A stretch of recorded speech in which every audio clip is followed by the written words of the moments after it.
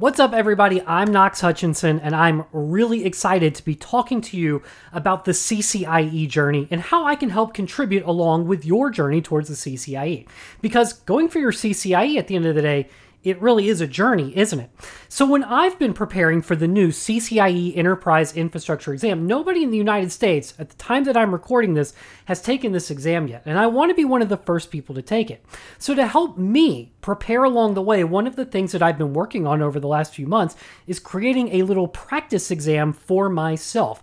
And that's what this playlist is really going to be all about. It's going to be all about solving that practice exam. So what I want to do is I want to set up some expectations about what this content that you're about to watch really is and what it's all about.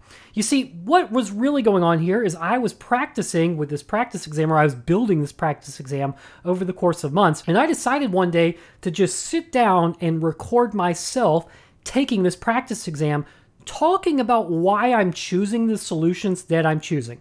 And this sets up one of the first big key talking points that I want to bring up about this practice exam, is that this content isn't really instructional in nature. This isn't like other CBT Nuggets content that you've watched me teach in the past, where we're actually teaching new topics.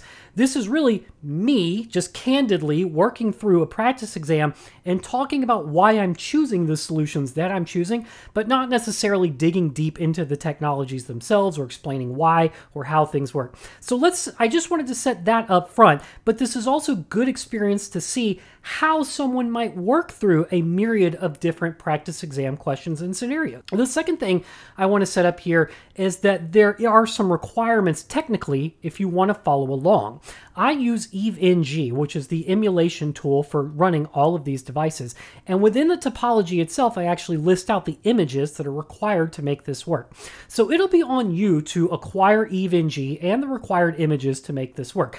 We will not be providing any of these images, and we won't be pointing you in the direction of where to get them. You need to acquire them in the most legal way that you possibly can. I want to say there's a lot of stuff going on the screen. I recorded it on a big monitor, this one right behind me here, in 4K. So if you have the ability to watch this on a big screen or in 4K, I highly encourage you to do that. So follow along with the supplementary file that will have the topology that you can import into EVE-NG, and in the very next video, I'll actually walk you through the steps on how to import it into EVE-NG and get all of the devices in the topology bootstrapped and ready to work. And lastly, the thing I'll say is this should take about 10 to 20 hours to complete. I think after all is said and done, with all the recording I've done, this is going to shake up to be right around 10 hours of me working through these things. And I'll tell you, I really did get stumped on some of these things. I really did have to stop, pause, think about it, even do a little bit of Googling on a couple of the problems to figure out what it was, because some of this stuff, even though I'm challenging myself and I knew I could do this stuff,